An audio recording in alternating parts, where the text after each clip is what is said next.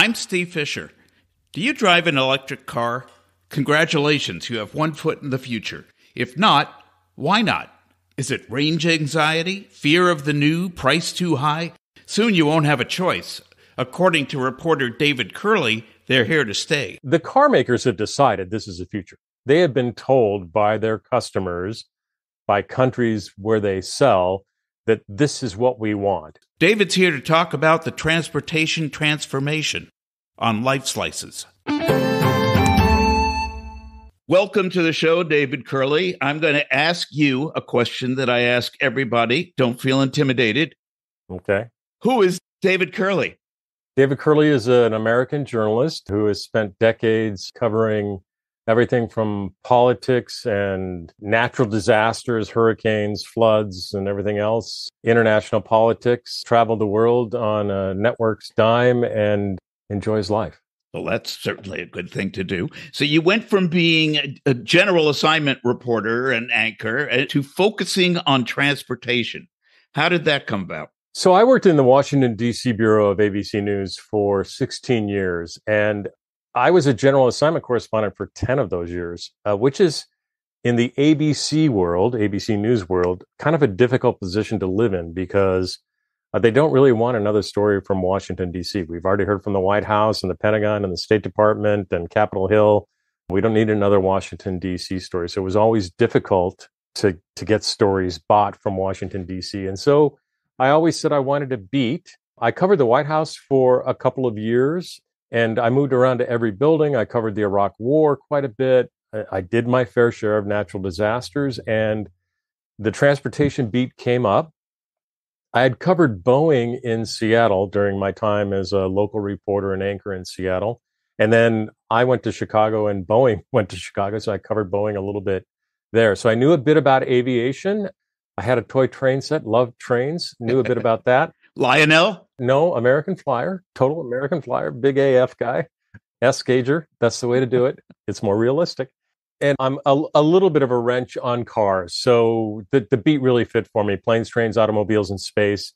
You know, I remember the landing on the moon and always been fascinated by space. So this kind of, it worked for me. It was a beat. It was something I could concentrate on as a journalist where you're going deeper. You're not just doing the superficial. You understand how this story in the context of what it means in the bigger picture. So I said, yeah, I'm happy to do the transportation beat and loved it. Okay. So now I have to start with lay the groundwork here. What kind of car do you drive? Well, we have a few of them. I have what I call my Costco, Home Depot, and dog car, which is a Honda Element. My son and I went to the auto show in Chicago in, I guess it was 2001, and saw the Element when it was brand new. And I thought, wow, this is really cool. They built it for, late teens, early 20s surfers, but it was people my age who really love that vehicle. So that's one of them. We have a Prius in the family. We have a Ford Explorer that we store and use occasionally. And then I have a BMW 335i that is my baby. I drive a Prius, so I know from the joys of that. So let's get down to the nitty gritty here. The popularity of electric vehicles is growing.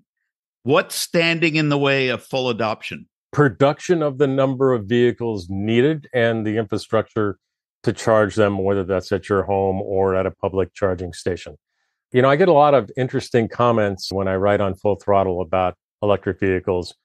The car makers have decided this is the future. They have been told by their customers, by countries where they sell, that this is what we want. And they are going, some of them all in, and a few of them are speeding up their adoption of EVs. So they're going full throttle on. Yes, they are going full throttle on EVs.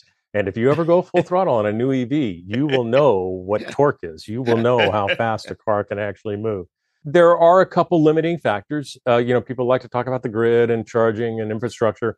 That's all kind of happening. I mean, this is like, think about when Ford was building the Model Ts. I mean, there wasn't a gas station on every corner. You had to find some place to get gasoline.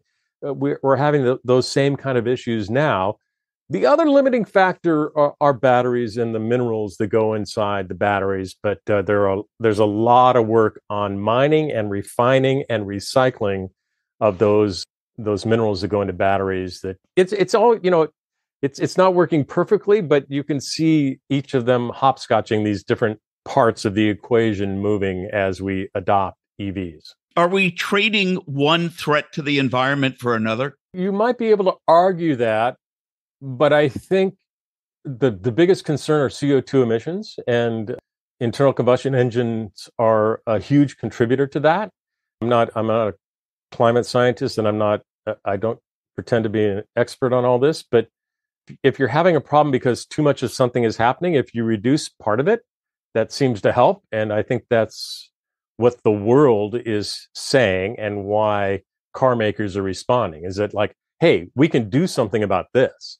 We can cut CO2 emissions from our personal vehicles by doing this. So let's do it. Now, how you produce the electricity and whether you use more alternatives, how you're able to store it, all those things are happening. This is, I call my newsletter the transportation transformation. I really think this decade, from 20 to 30, you might be able to go to 35, the amount of change that's going to happen in the way we get from here to there is just it's striking. And a lot of people aren't ready for it, and it's going really fast, but it's happening. I mean, that's kind of what I do, is I report on what are they doing and why are they doing it.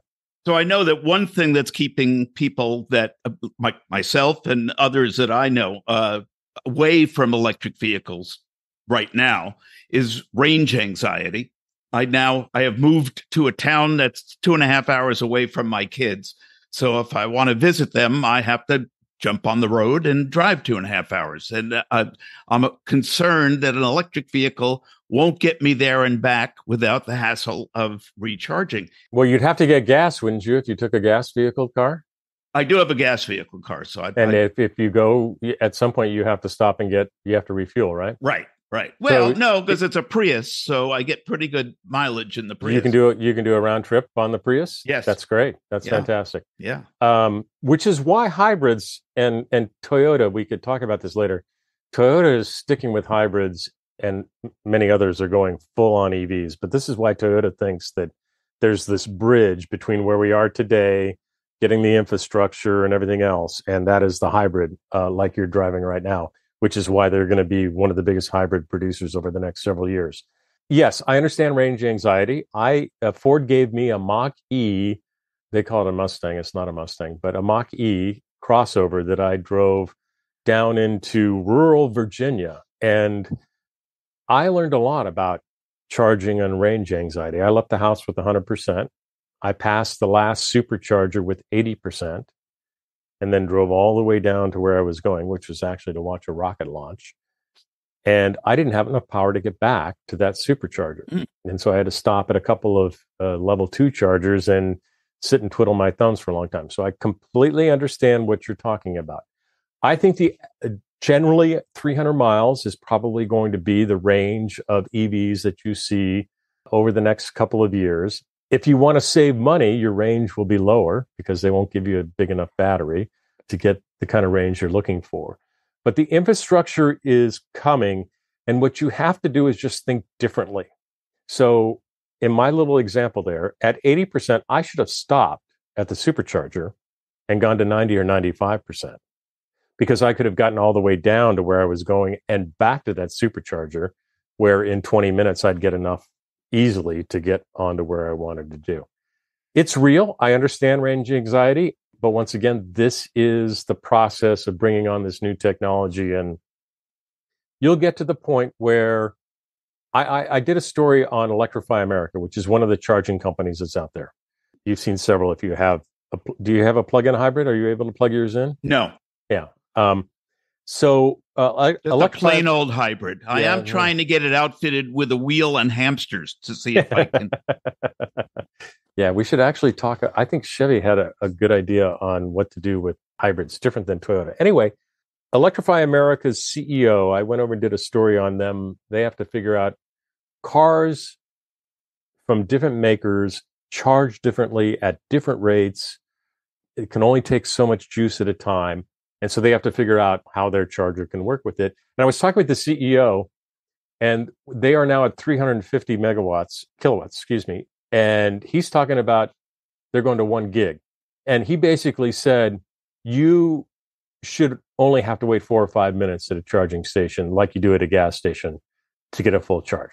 I think that's a little bit down the road, but I'm all for it too. Yeah. I mean, we all want to kind of get along the road and along down the road. Another problem with EVs, I was told by my daughter-in-law was actually shopping for an EV, and they were told by their insurance guy that it was going to double their insurance. And I talked to my insurance guy, and he said the same thing, that yes, for electric vehicles, insurance is much higher. Are we ever going to see a respite from that? Well, that sounds like a great story because I don't know much about that, and I can't add much to that. But listen, it's going to become, we will be 50-50 ICE, internal combustion engines, and EVs here by 2030. So, yeah, something's going to have to happen there. That sounds like a great story. I'm going to look into that. I am kind of surprised that without all our technical know-how, that nobody has, or that I'm aware of, has come up with an artificial fuel for combustion engines.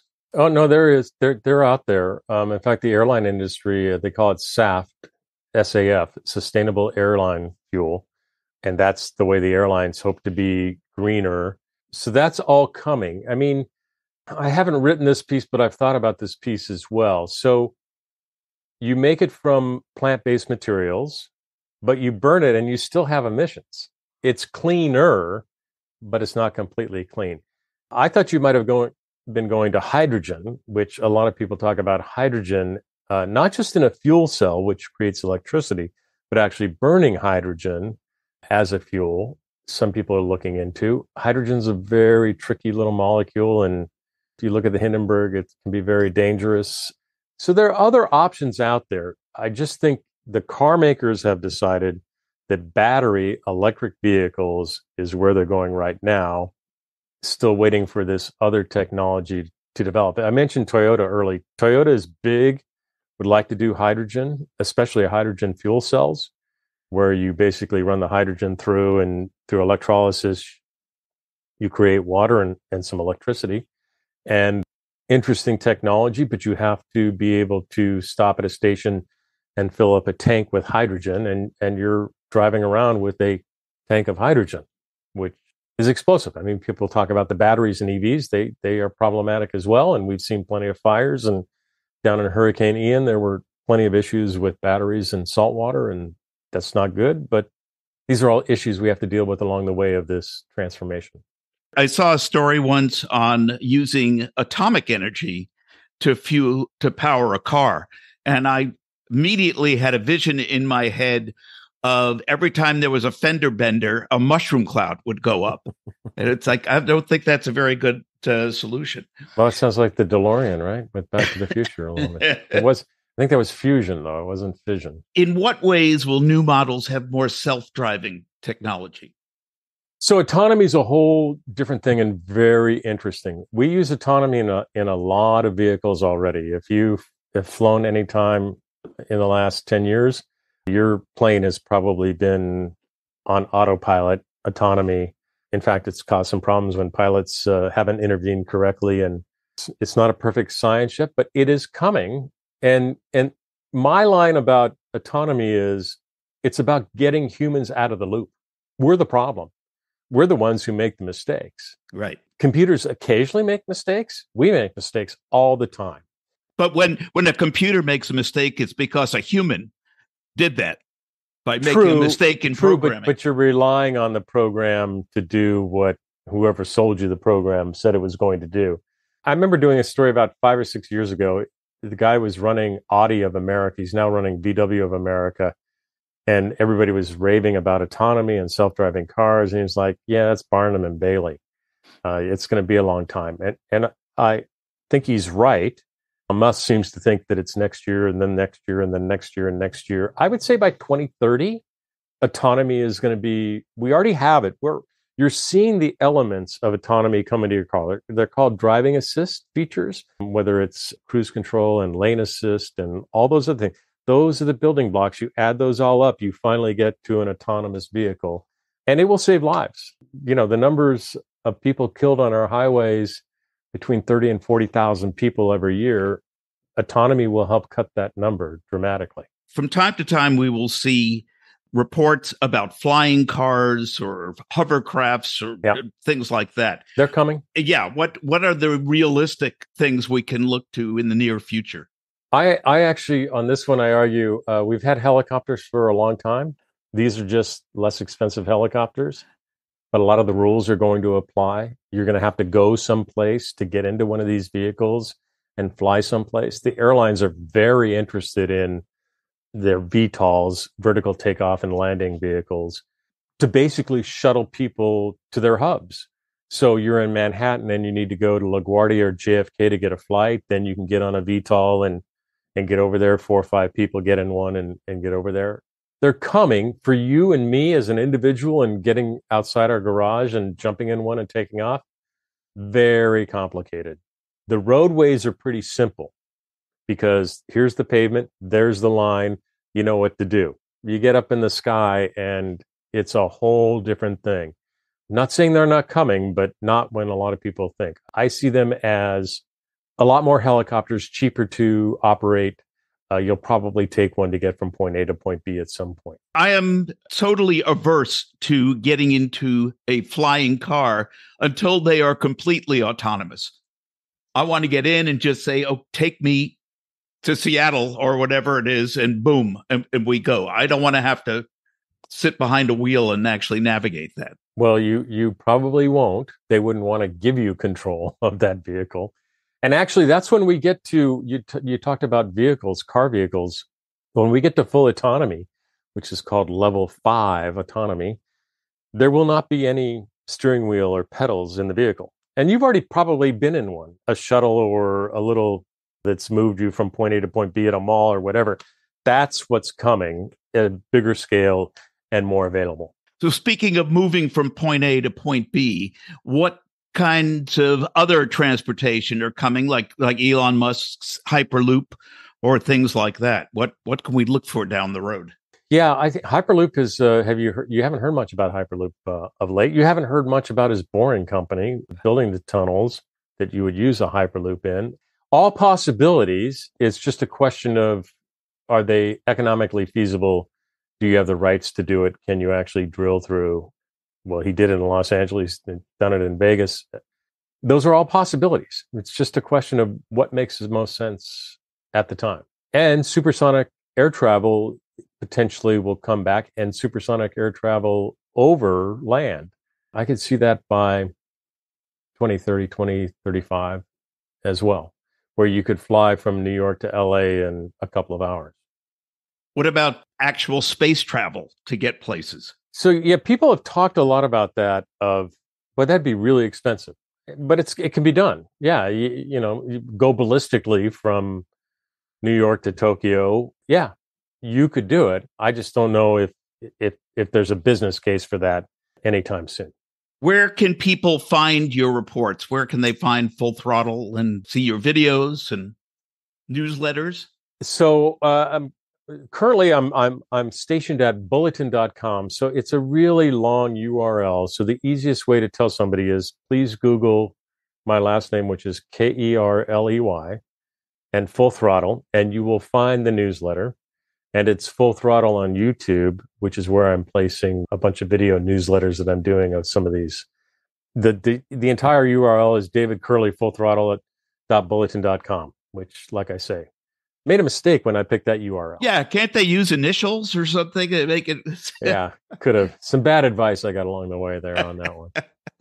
So is there anything else that you would like to answer that I haven't asked about? I just think that I watch the comments that I get on a number of these pieces. And the one thing I would tell people is the car companies are spending $750 billion to build new plants, to build cars and batteries. And people say they'll never, electric vehicles will never work. I don't know that they're stupid. I think they're pretty smart people running these companies. They've been told that this is what their customers, the majority of their customers in the world want. And that's where we're going. And it's just a question of how we get there and whether we do a good job in building our infrastructure to get us to that point. There are some encouraging signs. There will be bumps along the way. It's not going to be a smooth ride. It's not going to be easy. I mean, that's why you're driving a hybrid right now, because you're not ready to pull the trigger and go fully electric. And I have a lot of friends who've done exactly the same thing. And I get it, because we're in that transition. We're in that transformation from a vehicle that we use for more than a century to a vehicle that we're going to use for probably another century. And it's not easy. And it's not what you're used to. It's different. And you have to think different. That's what I was talking about in the way you drive and charge. It's not like you want to run it down to a quarter tank of gas and then go get a refill. Sometimes you may need to charge at 66%, and sometimes you can go to 22%. There's a lot to learn, and we're all going to have to adapt, but it's coming. Okay. Again, I think the answer is hamsters in a wheel. I'm sticking to that. Yeah, you're going to have to find a bunch of alfalfa to feed them. That's hey. I think there's some down the road. I think I'll get that. David, thank you so much for your time. I hope you will come back and share more with us on other transportation topics. My pleasure, Steve. Great fun. Always love talking about this stuff. It's a remarkable period we're in the midst of. There will be a lot of change coming. Yeah, those of us who grew up with the Jetsons are now living it. It's getting closer, isn't it? Yeah. Thanks a lot. My pleasure. Thank you to David Kerley for filling us in on the future of transportation. Check out his Full Throttle newsletter and YouTube channel. I don't know about you, but I'm excited about going electric. Eventually. New models are coming out all the time and the prices are coming down, so consider trading in the old for the new. You'll help to clear the air and who knows, maybe you'll get a charge out of it. If you like this program, like us and subscribe on social media or wherever you find fine podcasts. Lifeslices is produced by Beatnik Ravens Productions, all rights reserved. Music courtesy of Fesleyan Studios.